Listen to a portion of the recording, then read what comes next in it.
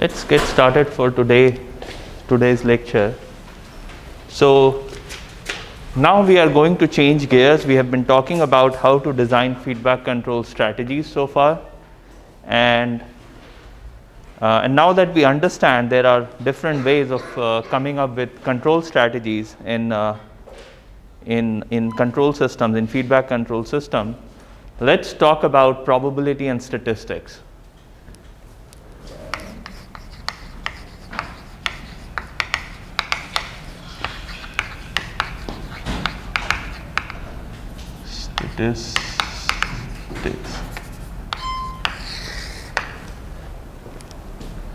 Okay, so probability and statistics is one of the most important tools for cyber attack detection. And the reason is most of the systems that we will encounter on a day-to-day basis, they undergo a lot of there are a lot of risks involved in those processes, and the way you measure risk is through probability, and the way you understand risk and mitigate risk is through statistics and feedback control design techniques. So we haven't talked about how to design feedback controllers when there is risks involved within the processes, but that's what we are going to study in the next 2 weeks. So the different topics that we will touch upon in the coming this week and the next week is probability, statistics, hypothesis testing, Markov chains, and Markov decision processes. So a lot of stuff that we are going to talk about in the next 2 weeks. And there are courses on each of the topics alone. So there is a course on probability theory, there is a course on statistics, there is a course on Markov chains and Markov decision processes. So we'll just sample some of the stuff, some of the foundational stuff from each of these courses, and I'll talk about it in the class. And then we will integrate all of the stuff together in the subsequent weeks when we talk about attack detection and attack mitigation. Okay, so when I talk about probability, there are two things that we need to understand. The first is risk, and the second is uncertainty.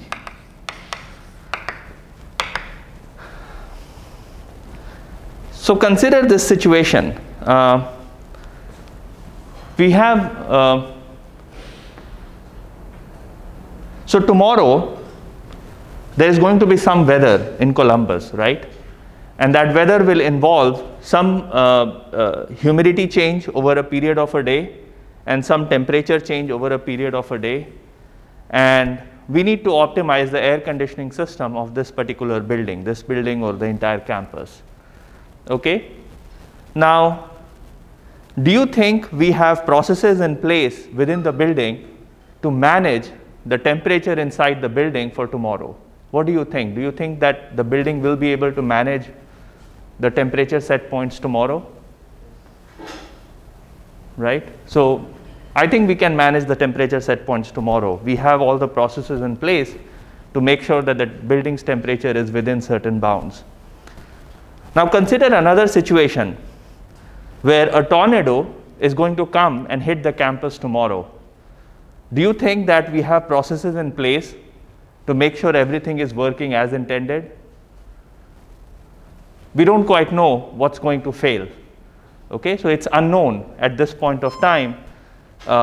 Hopefully the university is prepared for a tornado at some point of time, but maybe when the tornado comes and hits the university, we'll find out what all things can break when a tornado hits this particular university, right? So we are considering two separate situations. Both of them are, there is some amount of unknown in these two processes.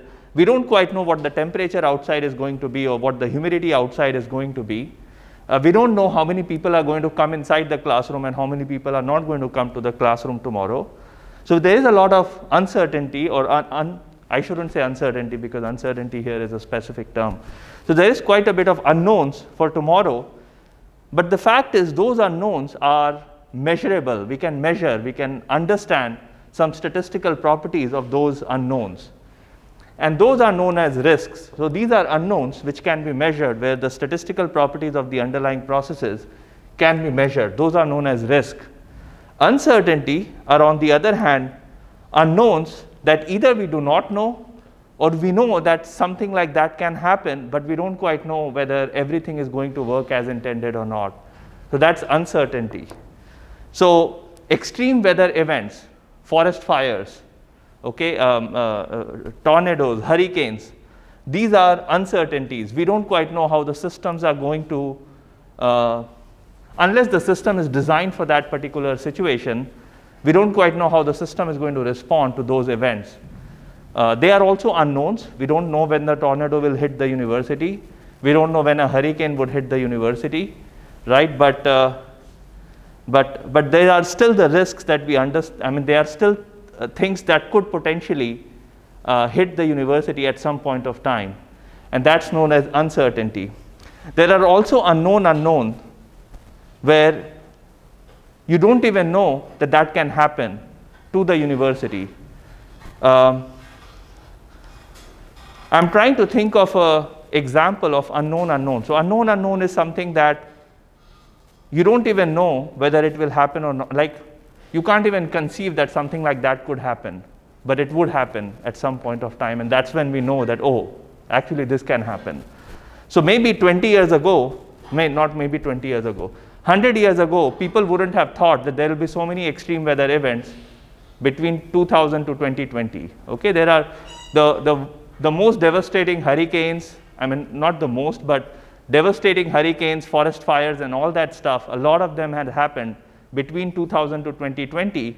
And of course, climate scientists had warned us that some things like these will happen in 1970s, but in 1920s, nobody knew that such things could happen in the country. And so they developed the city thinking that everything is going to be fine for the next 100 years, but the fact of the matter is things are not fine today. Okay, so those were unknown unknown in 1920s. Sitting in 2020, I can't really predict what is going to be unknown unknown in 2120. Okay, so that's also part of uncertainty. So those are unknown unknowns, and then there are known unknowns. So known unknowns are, we know a tornado is going to hit the university at some point of time in the future. It could be in the next 5 years. It could be in the next 100 years. It could be in the next 500 years. We don't know when is that going to happen. So that's the unknown part. But we know that at some point of time that can happen in the city of Columbus. So that's also part of uncertainty. So risks are, I don't want to use uncertainty. So unknowns whose probability distribution is known. So this is like weather. Let me write it here. Example, weather, humidity, people in classroom,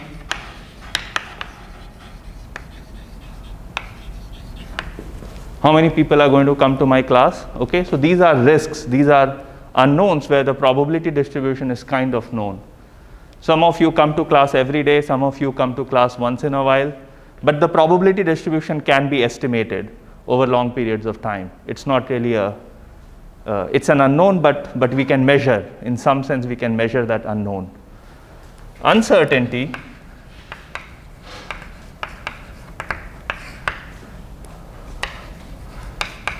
unknowns whose distributions or probabilities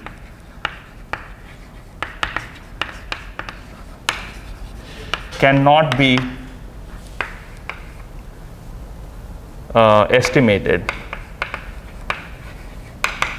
It can be either due to lack of data or just lack of foresight.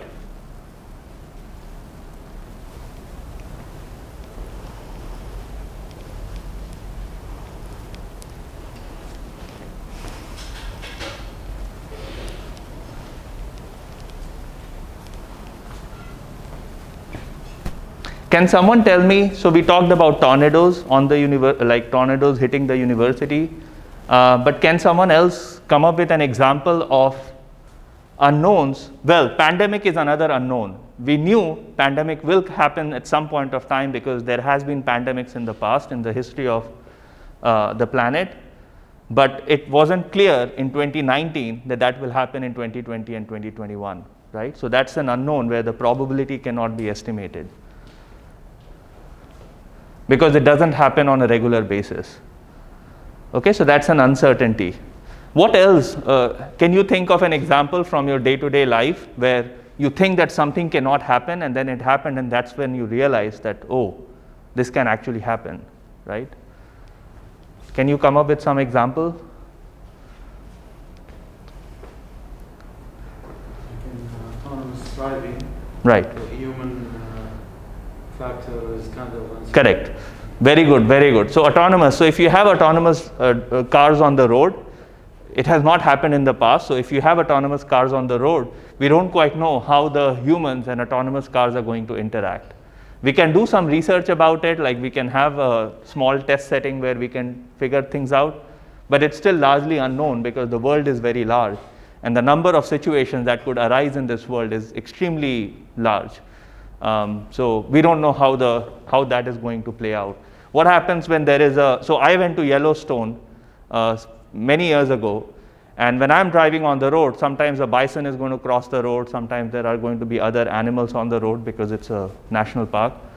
And I don't know what would happen if you put an autonomous car there. Is the autonomous car going to recognize that there is a bison on the road, or how are we supposed to interact with wildlife and things like that?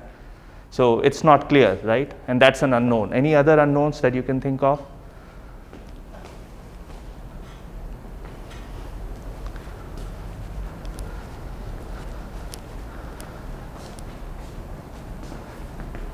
Have you guys heard of the recent cyber attack on a gas plant in New York? There was a gas, what is that called? Company, a gas pipeline, and there was a cyber attack on the gas pipeline, I think somewhere in March or April, and it created a lot of havoc in this area, in the Ohio and New York region. So it wasn't clear whether that particular gas pipeline will get attacked by hackers or not, right? So that's an unknown. Now that they know, all the gas companies are scrambling to get their security systems up to date so that they should not be hacked in the future, or at least the hackers will have to spend a lot of effort in hacking each of those subsystems. Okay, so that's an unknown. It was unknown until then that the gas systems could be hacked. Now that this became known, people are working towards fixing those security vulnerabilities. So that's also an unknown. In February, if you recall, I mean, I don't know whether you've read the news or not, but in February, there was a polar vortex, because of which in Texas, the temperature went below like in negatives, okay, minus 10 or minus 20 degrees Fahrenheit. And Texas is typically a hot state. The temperatures are seldom below 32 in Texas. And when things go below 32, things like everything stops. And so what happened in Texas was, because the temperature went below 0 degrees Fahrenheit, because of the polar vortex, which is an extreme weather event, the gas pipeline stops functioning, the gas generators stopped functioning, the renewable generators stopped functioning. So pretty much the entire power system collapsed for 2-3 days in Texas. And so most of the people were left without power when the outside temperature was minus 20 degrees Fahrenheit. And you can imagine what would have happened. There is no gas, they cannot heat their house. So their pipes, the water pipes burst inside their house, and there was extensive damage throughout the state. And Houston was particularly affected in this particular time. So that was also an unknown. So people who bought houses in Texas didn't know that they have to prepare for a situation where the power will be out for 2 days and the temperature outside would be minus 20 degrees Fahrenheit. Okay, so that's an unknown. That's an uncertainty.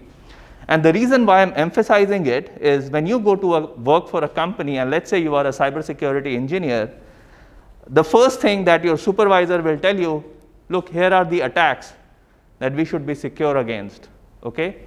And so those attacks are risks. They are unknowns. You don't know when is that attack going to happen, but at least somebody sat down for several days and thought, okay, what's the probability that we'll be attacked here, we'll be attacked here, we'll be attacked here? And they figured out those probabilities in their head through some means. And that's an unknown. That becomes a risk. Okay, so that's a risk because they know that, okay, this attack can happen on my system, so therefore I should make my system secure against those attacks. The problem is nobody will know about uncertainty, which is maybe we have fixed these 5 vulnerabilities in the system, but there is a 6th one which can actually be easily exploited, and therefore our system could be hacked. And as a cybersecurity engineer, you will have to deal with risks and uncertainties. It's just part of the game. And what typically happens in the market is an uncertainty strikes, and everybody says, oh, you guys are stupid, you don't know what you're doing. But the fact of the matter is that's an uncertainty. You could not have estimated it 5 years back that your system is going to be attacked in that particular way. Okay, so it's always something that you will have to deal with. And the CEOs will come and say something like, oh, we are very sorry to our customers and all that stuff. But the fact of the matter is that's an uncertainty. And you just have to deal with it. Okay, there's just no way you can get around it. And so how hackers are going to hack your system is, it could either be a risk or it could be an uncertainty. Risks can be mitigated. Uncertainties may or may not get mitigated. So let's try and understand. You have a car. Let's assume that you have a car, and your car is a smart car. So it's connected to the internet. Somebody can remotely lock your car. Somebody can remotely unlock your car, and all that stuff. Now, you are uncertain about when your car will be hacked. Okay, what's the decision you are going to make when you go and buy a car? So you went into the dealership. You have a very nice smart car with like lots of features, internet connectivity, blah, blah, blah. And you have a very dumb car which has absolutely zero connectivity. You have to basically put the key in, and then you have to unlock the door, and you have to get inside the car, and it's like a manual car, so you have to switch gears and all that stuff. And you know about the fact that at some point of time, there will be hacking on the vehicle. Okay, there will be, because it's an easy thing to hack and it can create a very large scale disaster. And there are many people who would want to create large scale disaster. So therefore, you want to be safe in that particular situation. That's your goal. What are you going to do? What are your thoughts? So you're dealing with an uncertain situation. You don't know whether it will be hacked or not. It's not something that happens on a day-to-day basis. So you are totally in this uncertain domain where you cannot assess the probability. So what is your line of action going to be? Making the system more robust. What do you mean by making the system more robust? I mean, you can only make the system robust where you understand the risk.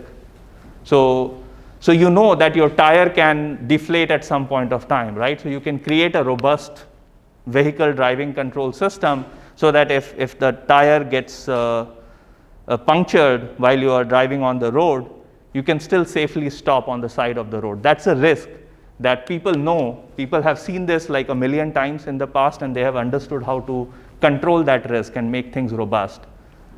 I'm talking about hacking. Okay, so yeah, please go ahead. So I will see if there are any attacks on the system, but not my system, but any other system which is similar to mine. Okay. So I'll be able to get a beta distribution. I'll do an update of the beta distribution and see what is the probability of my system getting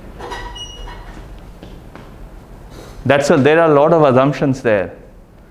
So the answer is, I'm going to look at other systems that are similar to my system, and then I'm going to estimate the probability. As a consumer, so you are a consumer, you go into a car showroom and somebody tells you this is a smart car, and you just started crunching numbers in your head, thinking about all the subsystems that are similar to this vehicle, and then you are doing crunching about, oh, I think according to Bayes' rule, this is the probability that my system will get attacked in Columbus, Ohio, and therefore, I think I'm willing to take that risk. That's what you're going to do. Okay, that's a lot of number crunching, by the way. Nobody else is going to do that number crunching.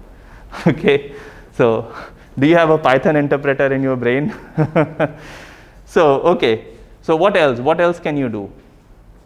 Go for less features. Go for? Go for a car with less features. Go for a car with less features. So you are going to be extremely averse to uncertainty.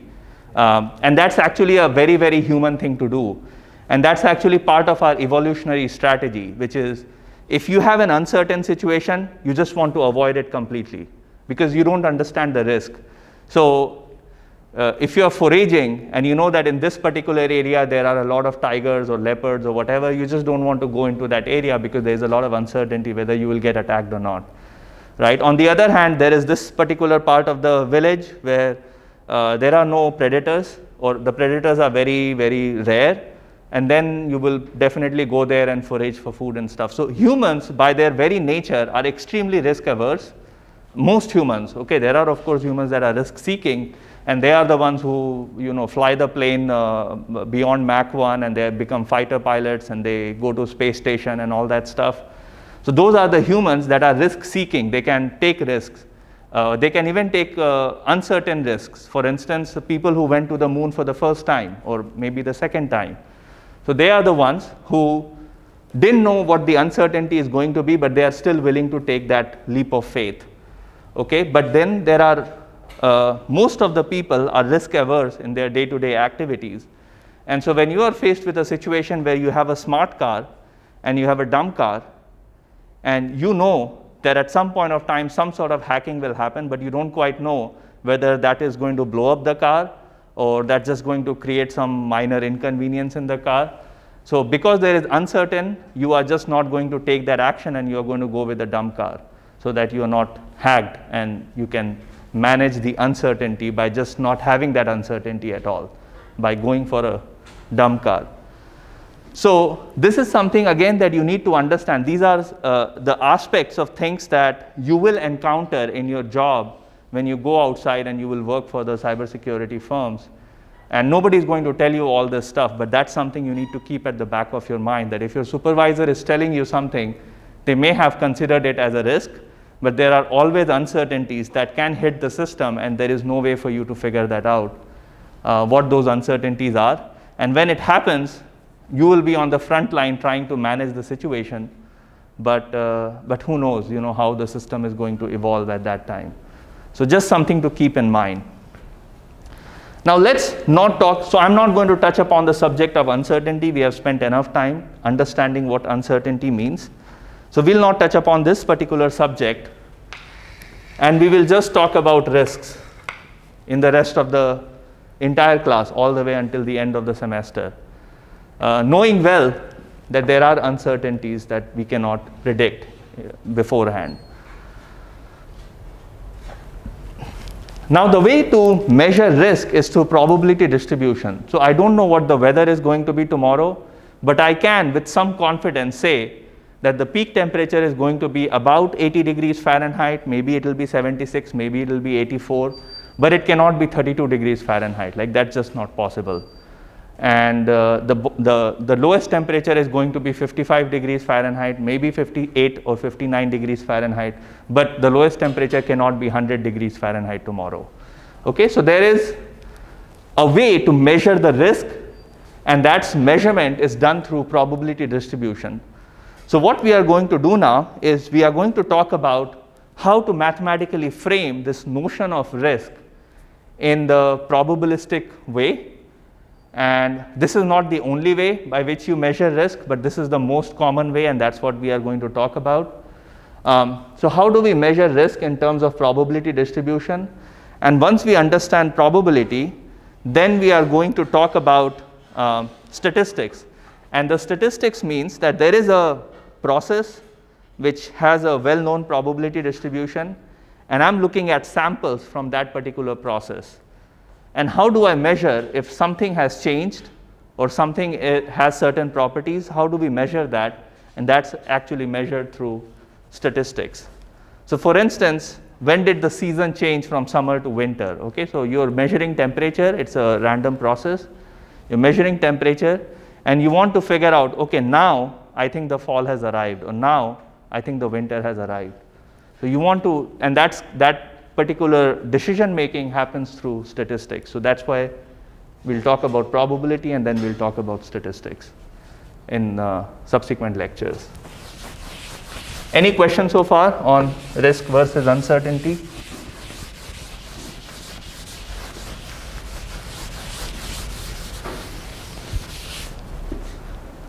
Okay, no question. So let's talk about probability.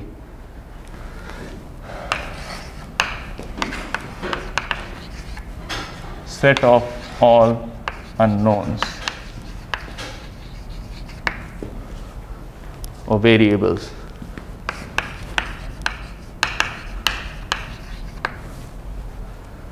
So for temperature, omega could be, let's say we are in the city of Columbus, 20 degrees F to 110 degrees F. Again, minus 20 degrees F is highly unlikely, 110 degrees F is highly unlikely, but I'll just throw it in the set of all unknowns or variables. Humidity, this is actually easy. Omega can be between 0 or 100%. So either you are completely arid, 0 degree relative humidity, or you are completely saturated, which means it's 100% humidity. So whenever it rains, the humidity is close to 100%.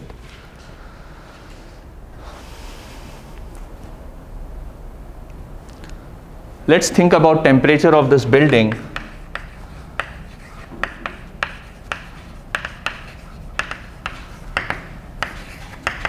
Omega is going to be 70 degrees F to 76 degrees F raised to 50. So there are 50 rooms in this building, and my temperature ranges between, in each of the room the temperature ranges between 70 to 76 degrees Fahrenheit. And these are all closed intervals. I'm not talking about discrete set.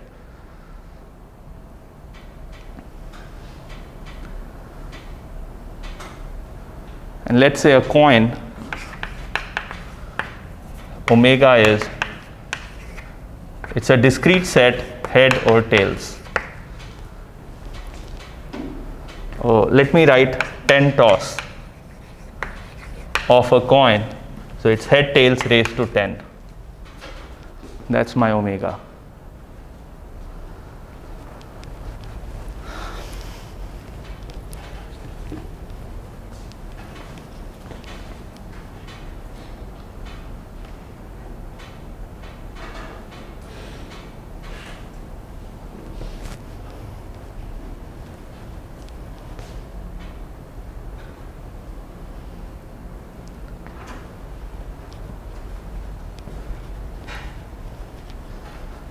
Okay, so is it clear what omega means? It's the set of all things you can possibly see during the entire process. Okay, so omegas could be a set of all trajectories as well, like, because these are the trajectories. For instance, for weather, it's not just a temperature at a certain time, but it could be temperature over an entire day. So in that case, omega is the sequence of temperature that you're going to see over the entire day. So it could be very, very large set. Okay. Now sometimes omega could be numeric value and it's an interval. Sometimes it's discrete value and it's not an interval, but it's just like a discrete set of things. If you have a die, a fair die, then omega is going to be 1, 2, 3, 4, 5, 6, because the die has like six faces. If you're playing chess, for instance, omega is extremely huge discrete set, because there are only discrete number of moves on a chess board. And so it's a very large but discrete set in the case of chess. So depending on the application, your omega could be large, omega could be small, and so on.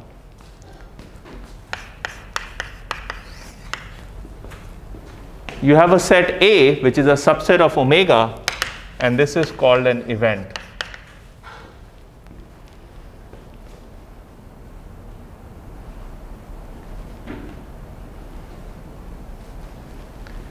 And you have a probability P, which maps subsets of omega to a value between 0, 1. And this is known as probability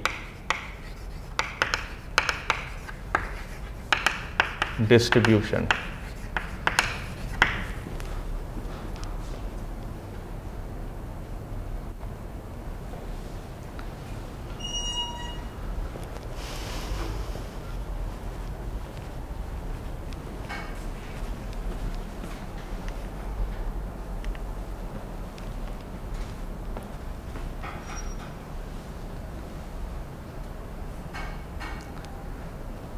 Okay, so let's consider the weather tomorrow, the temperature tomorrow at 4 p.m. So that's around the time when the maximum temperature is reached. What's the probability? So let's consider A. So let's consider omega to be minus 20 and 110. Let's consider A to be, so that's a closed interval minus 20 to 110. I'm talking about the maximum temperature tomorrow. So let me take A to be 76 and 85.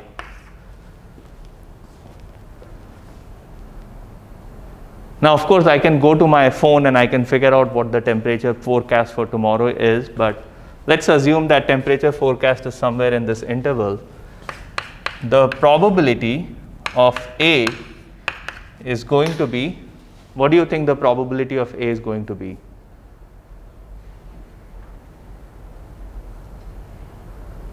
So A is the event, and P maps events to a number between 0 and 1, which tells you how confident you are that that event is going to happen tomorrow. So in this case, I'm pretty confident that probability of A, like the temperature, the maximum temperature tomorrow is going to be between 76 and 85. I'm extremely confident, because of which I'm going to assign this interval probability 1, because I'm extremely sure that this is what the maximum temperature is going to be based on all the data that I have seen so far. Let me write it here.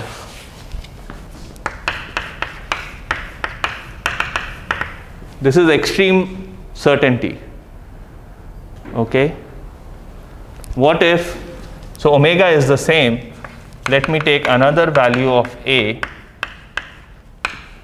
which is a subset of omega minus 20 to 30. What do you think probability of A is going to be?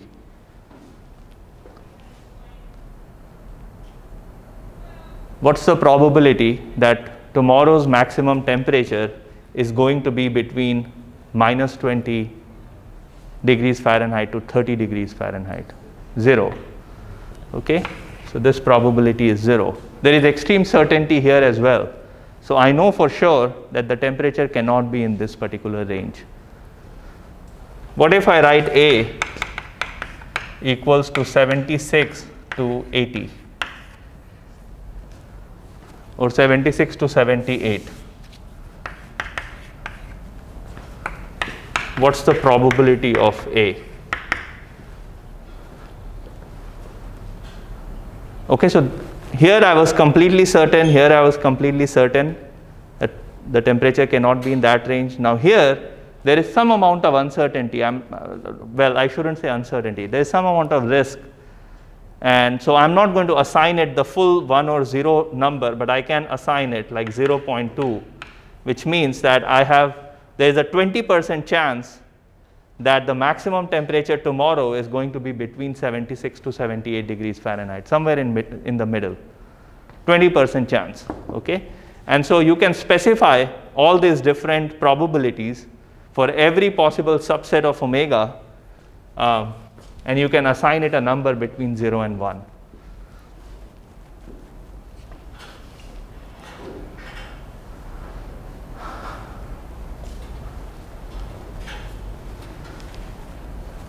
Okay, so that's probability distribution.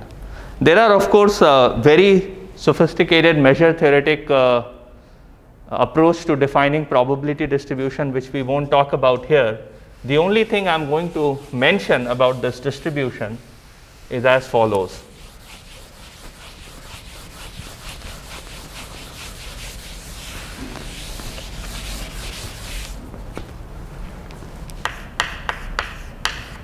Probability of empty set should be 0. Probability of omega should be 1. And if A intersection B is a null set, so this is null set, empty set, then probability of A union B should be probability of A plus probability of B.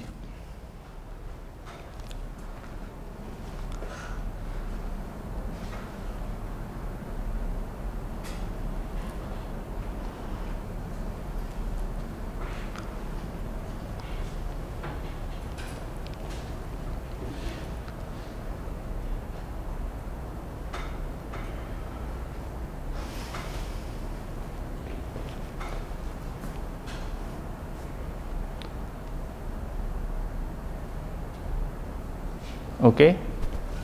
Now, the funny thing is that probability doesn't just satisfy finite additivity. This is a finite additivity property. So if you have finite number of disjoint sets, then the probability of finite number of unions is the sum of probability of individual sets, individual events. Actually, probability satisfies what is known as countable additivity. So I have a sequence AI. I goes from 1 to infinity, and these are all disjoint sets. Then the probability of union of AI, I equals 1 to infinity, is actually summation probability of AI, I equals 1 to infinity. So this is countable additivity condition, and the probability distribution must satisfy this condition.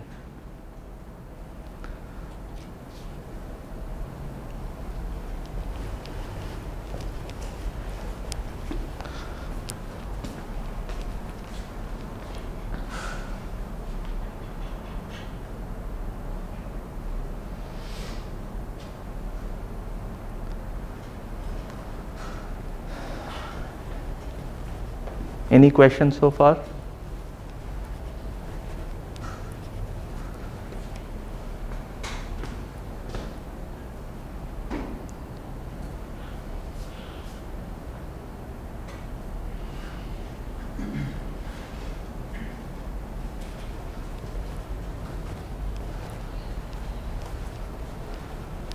Okay.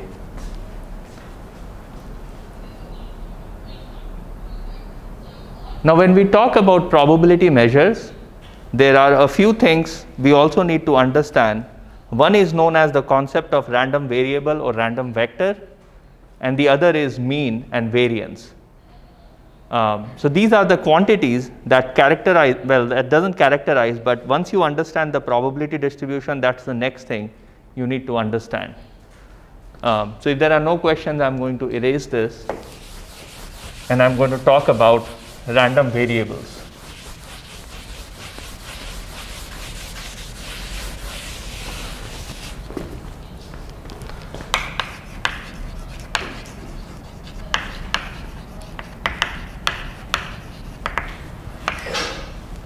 Remember that omega is an abstract set, and omega can take head and tails, it can take 0, 1, it can take minus infinity, plus infinity interval. So it can take a lot of different, like it can be very abstract, on and off. This omega is a very abstract set. So we cannot really do any mathematical operations on an abstract set, right? We can talk about the set theoretic stuff like unions and intersections and subsets and all that stuff, but we can't really perform mathematical calculations. So in order to enable us to do mathematical calculation, we need to understand the notion of random variables, which is a function x that maps omega to R, and a random vector would map omega to Rn.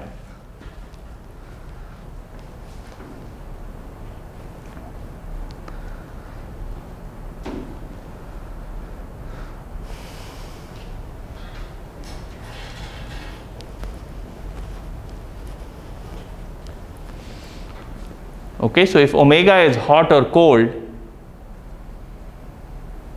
or omega is temperature, I mean temperature is a real number. So if consider this situation, you go to a casino and you're gambling, and the person says, okay, if your cards have this, this, and this combination, you're going to get $10, otherwise you are going to get $0, right? So omega is the set of all sequence of cards you can get, and this R is basically the $10 versus $0, right? So your random variable there is x, which maps omega, which is a sequence of cards, to $10 or $0, right? So that's a random variable. If I give you the same example, head and tails, if If you get head, then I give you $1. If you get tails, then you give me $1. That's again a random variable. So it maps head or tails to +1 or -1. So that's a random variable. Now that we have mapped omega to a real number or omega to a Euclid a vector, I can now perform things like integration, and I can talk about mean and variance. So here is the definition of mean or expected value.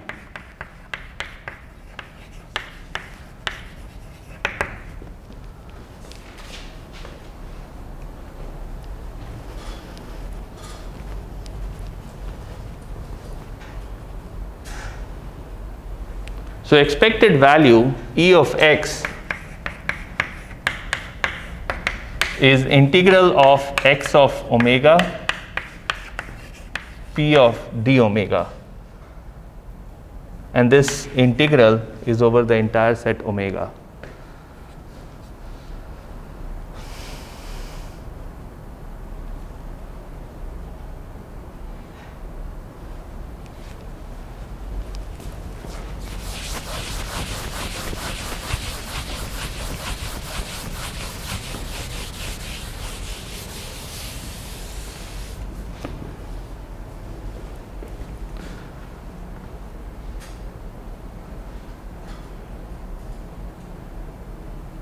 The way to think of this integral, well, have any of you seen this notation before, P of d omega before?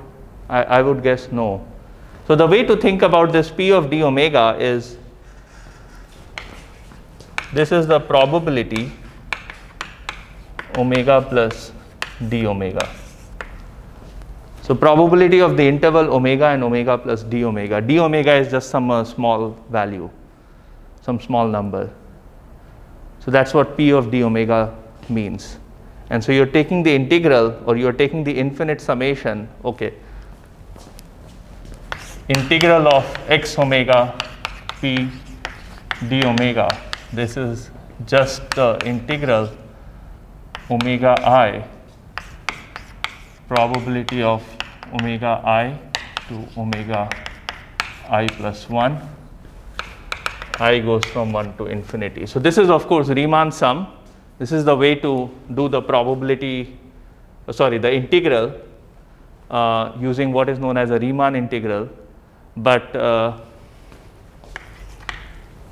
this is not the actual way by which this integral is typically understood. But I'm not going to get into the math. This is something that you might have seen before, and so I'm just writing it here so that you recognize that this is how this probability will get, this integral will get computed.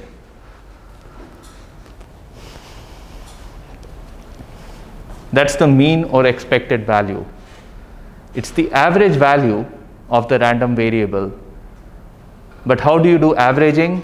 Well, you weigh it according to the probability measure of that particular random variable or the underlying randomness. Okay, so this is the way to think about mean. Mean is average, what we expect on an average. This is what we expect this random variable to be.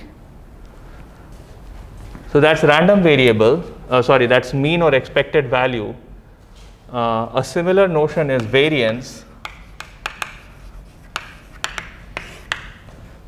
where variance of x is integral x minus expected value of x square p d omega. This is integral over all omega. Let me, this is fine. I should probably write it as x of omega.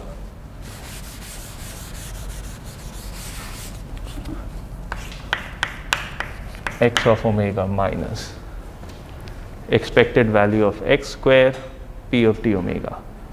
That's variance.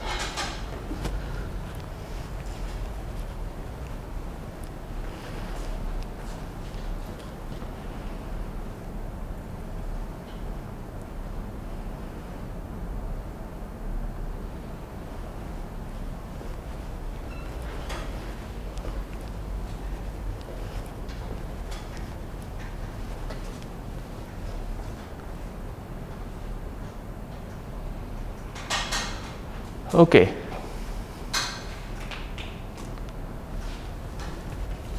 Perhaps mean is an easy thing to understand. Okay, so mean is what we expect that number to be, around that. So you expect that things will be around that number most of the time.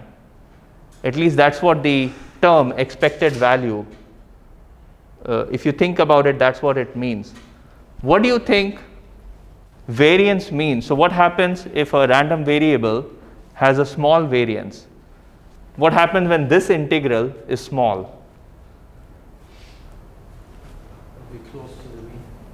X of omega will be close to the mean. So if variance of x is small,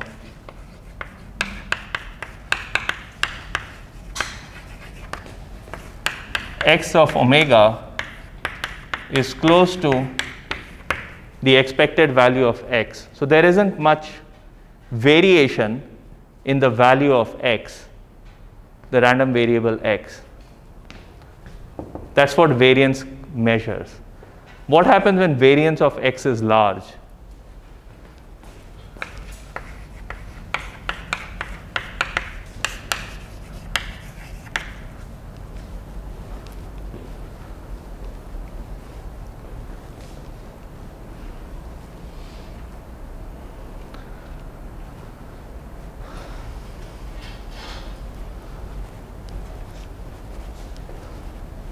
What happens when a variance of x is large? What would that signify? What happens when this integral has very large number? It has a large number, like it's equal to 1 million. What do you think is happening?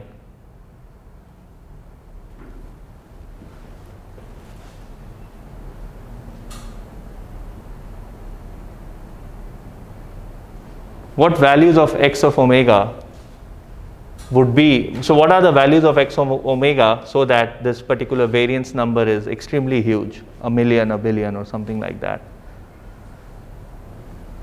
So that happens when x of omega is actually far from the mean. A lot of weight is put on x of omega that is far away from the mean.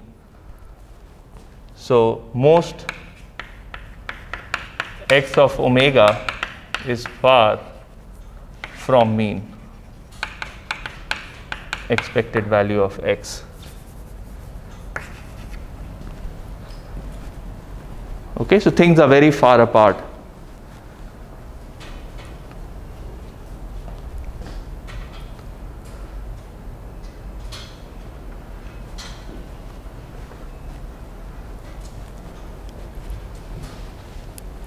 Let me give you an example. If you're a graduate research assistant, the paycheck you get month to month, is there a variance associated with that paycheck?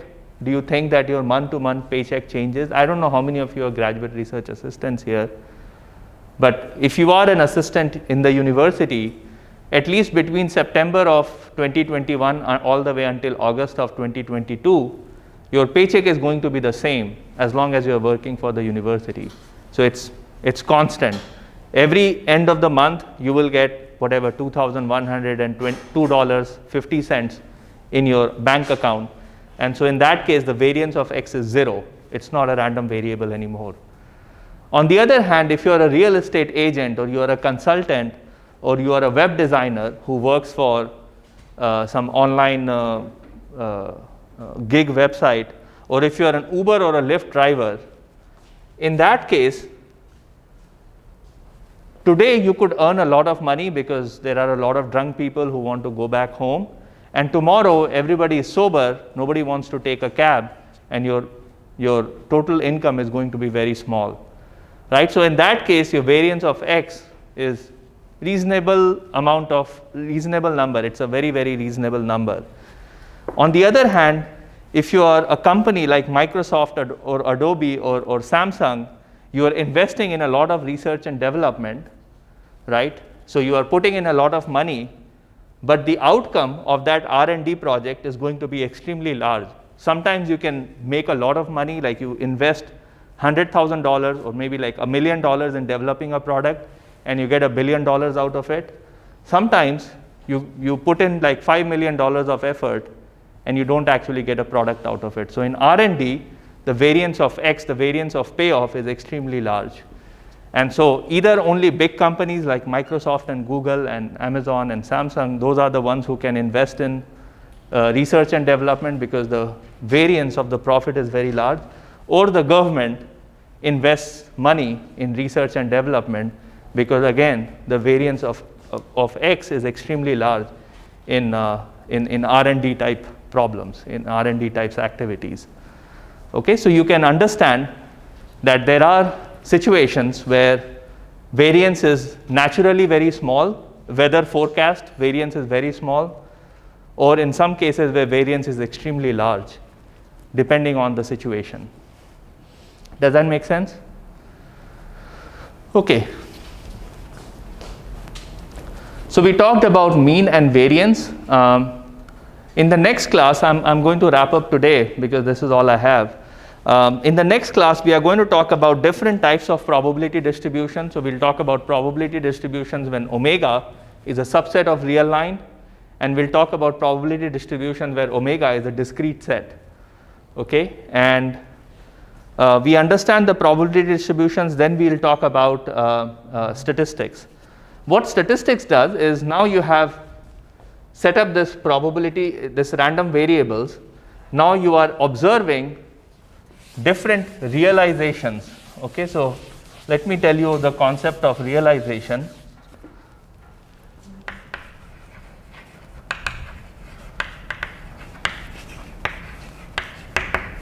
So realization of random variables, so x1, x2, x3, and so on. So this is the maximum temperature for today, maximum temperature for tomorrow, maximum temperature for day after tomorrow, and so on.